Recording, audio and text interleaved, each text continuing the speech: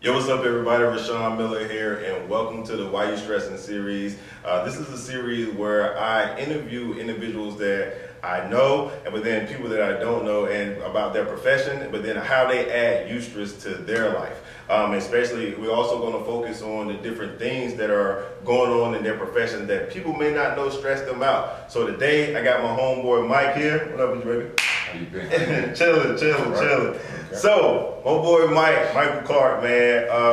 I guess, first of all, we'll start off like, introduce yourself, bro. So, I'm Mike Clark, personal trainer, professional trainer, 44 years old. I've been certified since 2003. Been here in Charlotte training since 2007. I love it. It's a great profession. You know, you can wake up and do what you love. You continue doing it. Definitely. So the thing about Mike, man, Mike is the owner of this gym here. We're at Ultimate Fitness. This is the dungeon, man. It's the green. We're in the green room right now. So the thing about Mike, man, I met Mike back in 2007. For those of y'all that don't know, I was diagnosed with bipolar disorder in 2006. But when I met Mike, when I moved to Charlotte, Mike became my trainer. And I don't even think, Mike, you didn't even know half the stuff I had going on, did you? No, not at all. Yeah, but he took me under his wing. I became his little homie. And, that working out aspect for me really helped me when it came down to my treatment and just being able to focus on myself physically. And it allowed me to disconnect from all of the stuff that I had going on in my head. But one of the major things we want to talk about here is, so April is National Second Chance Month, right? And this actual week here that we're going through is National Reentry Month. And one of the things I wanted to share with Mike is, Mike wanted to share about, tell them about your journey. How did you get to the point where you're being a personal trainer, but then also you're running your own gym? Okay, so as you growing up, doing things and ended up taking the wrong path, ended up going to prison. Ended up, throughout this man my life, I've done 16 years. So throughout that journey, I always been, an athlete, working out. And while I was in there, like, a lot of that stuff just came easy. Start getting bigger. And then when it started coming time to do the book work part, that came easy as well. So took physiology, anatomy, took nutrition, took stretching courses.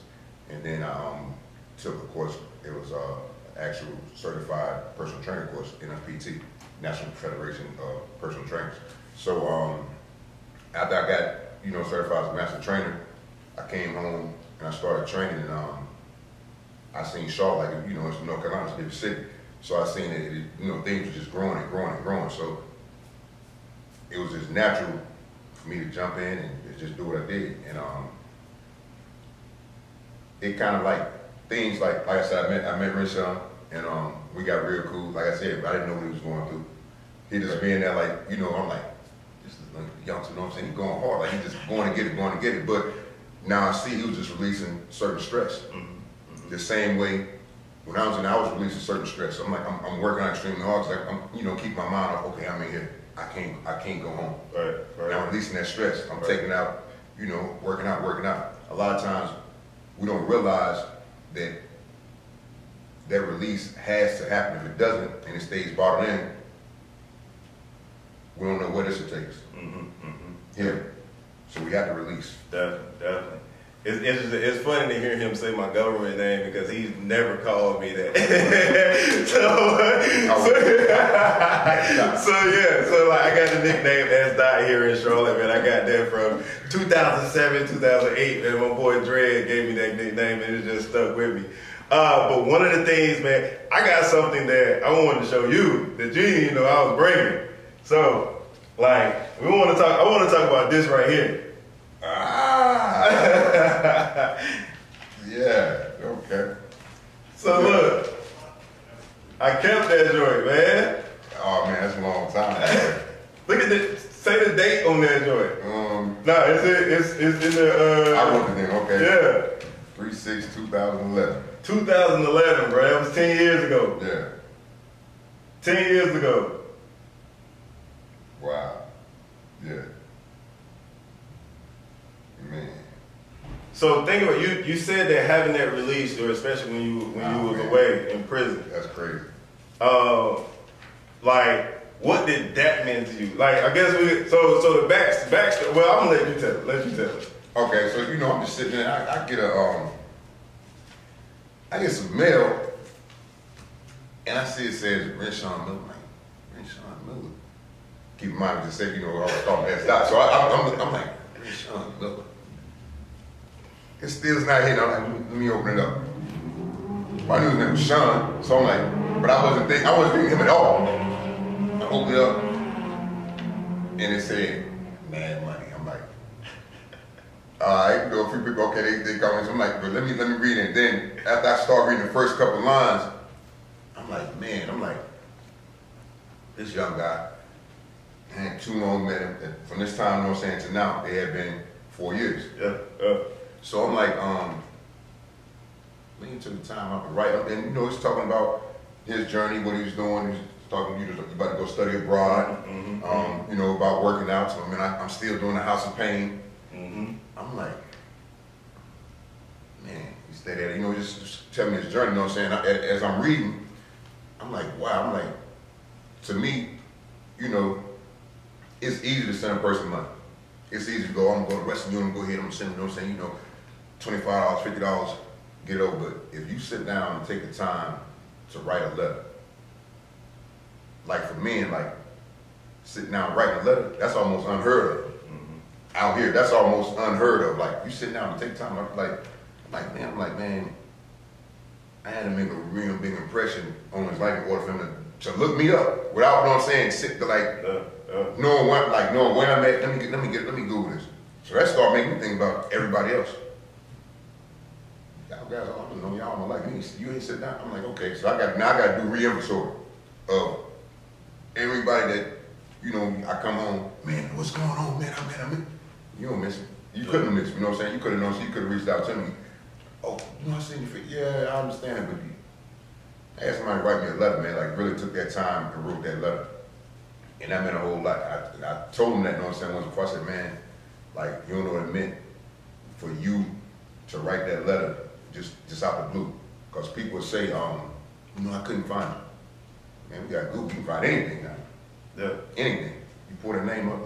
Yeah. I know he's in federal prison. Okay, let me just pull that up. There he is. Right. Yeah, man, that meant a whole lot. You still got this. I still got that joint, bro. Like I read it last night, and I was like, damn. Like I didn't realize it was 10 years though, bro. I didn't realize it was 10 years. Yeah. So 10 years. Yeah. That's how fast time flies. Yeah. But I say all of that to say, man, we wanted to just highlight the aspect of, a lot of our brothers I gotta keep this. A lot of our brothers are, locked away and they get forgotten.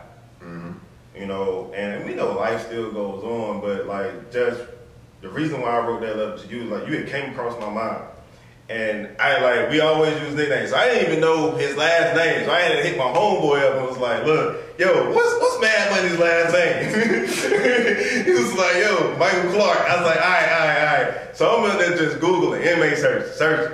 And when I found his his location, the address and all of that stuff, I was like, yo, I'm gonna write my homie a letter. Granted, he picked on me because of the fact he was like, oh, you sending snail mail. We got email up in here. But I was like, I didn't know. but still it's important of me taking the time out to be like, look, it took me probably, I say 30 minutes max to look him up, write the letter, and drop it in the mail, man. But I wanted to let him know that I was thinking about it.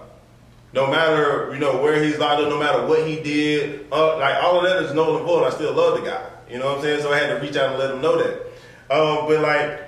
How important is that for us on the outside to continue to reach back to the people that's on the inside?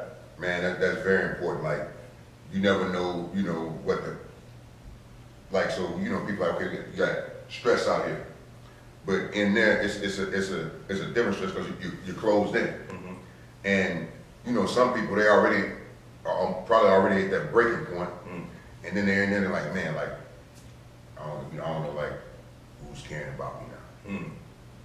Man, I forgot about. And you're going through that process, and then for those that are coming home,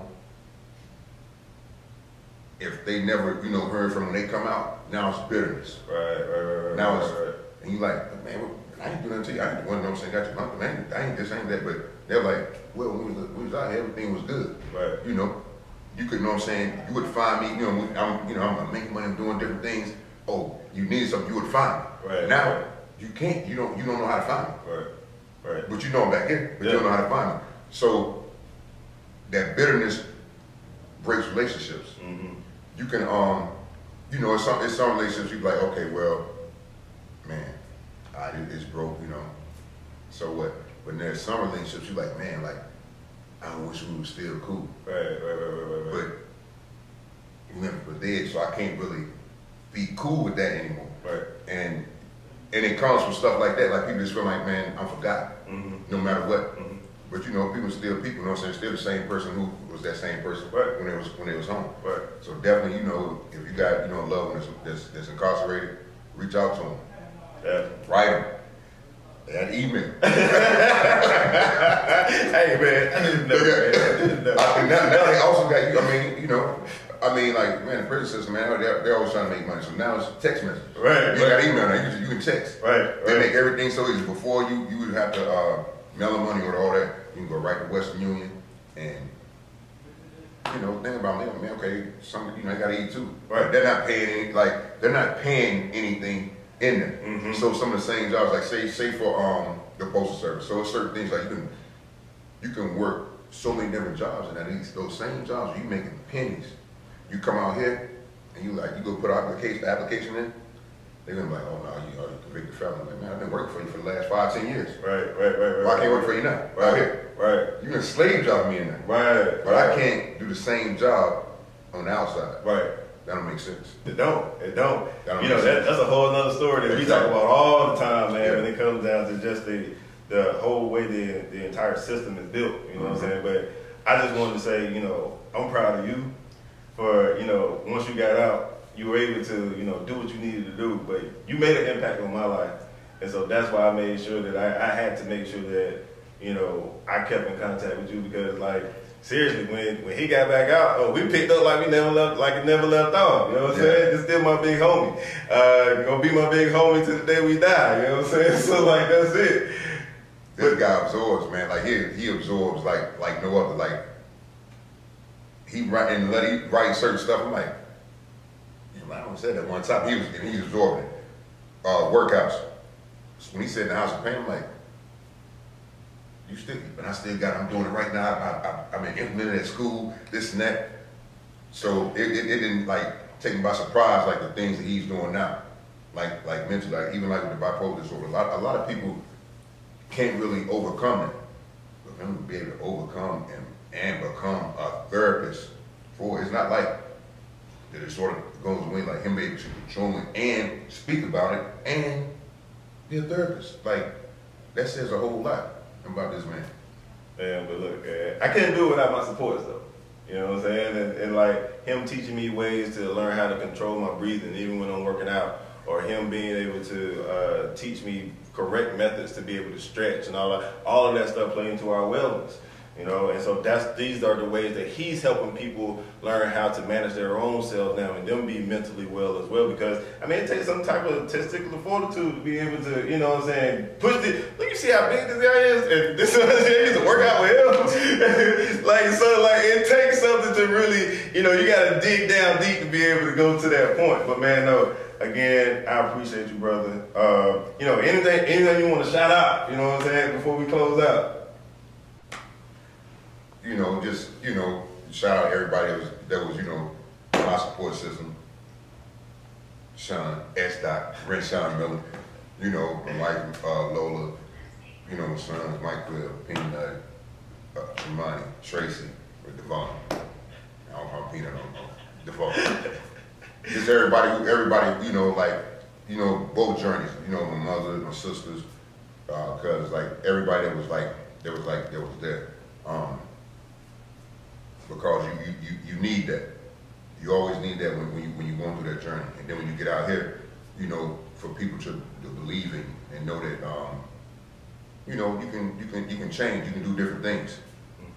like I said, it starts with, you know, everything starts from a thought, and then it manifests. But you gotta keep pushing and push through and push through. Like, so this is my clothing line.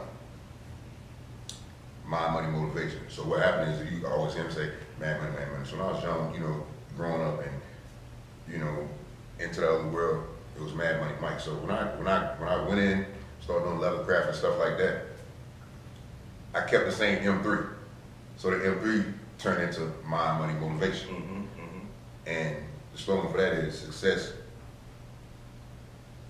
Money motivates the grind, success motivates the mind. So if you can, if people are motivated by money, they might not be successful. But if you're motivated by success, the money will come. And that slogan is in here.